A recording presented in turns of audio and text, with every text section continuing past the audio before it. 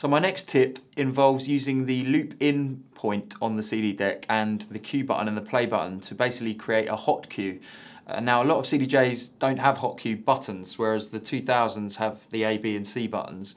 But all CDJs have a loop function which allows you to set the cue point in real time. So many people don't know that the actual loop in point is actually setting where the cue point is.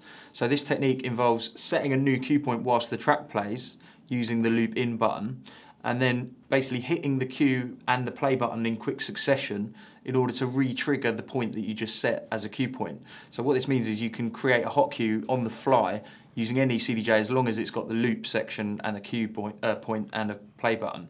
So I'm going to basically play this track, set the cue point with the in button, then I'll show you how to do it. So you basically got to slide your hand across the cue and the play button, which means it returns to the cue point and plays from that point.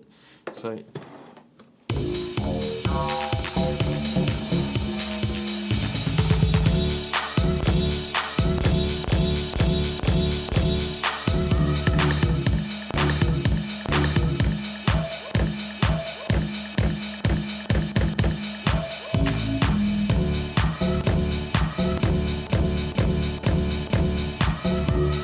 as you can see, it takes a bit of practice. What you've got to be very careful of is that you don't press the pause button without pressing the cue button, because that will mean you'll have the nightmare of any DJ, which is this, the music stopping, and then your entire crowd is going to start booing you. So one little fail-safe to get around that, in case you're not going to do it correctly each time, if you change the break speed on your deck to slow, then it means if you accidentally catch the play button without hitting cue, it won't stop the audio, it will just slow down, and hopefully you'll notice that the music's slowing down and then press pause.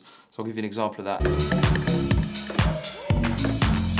Obviously slowing down music is a lot better than complete silence, so that's a little safeguard if you are going to try and do it. It's worth practicing it. It's obviously a very useful technique. It means you can jump back to the start of a track if you're reaching the end of a track and you know your cue point is set already at the beginning. You can just hit it and it will jump all the way back to the beginning, meaning you don't have to worry about setting a loop or whatever. Yeah, so it's a very useful trick. Just be careful that you don't stop the tune in front of a live audience.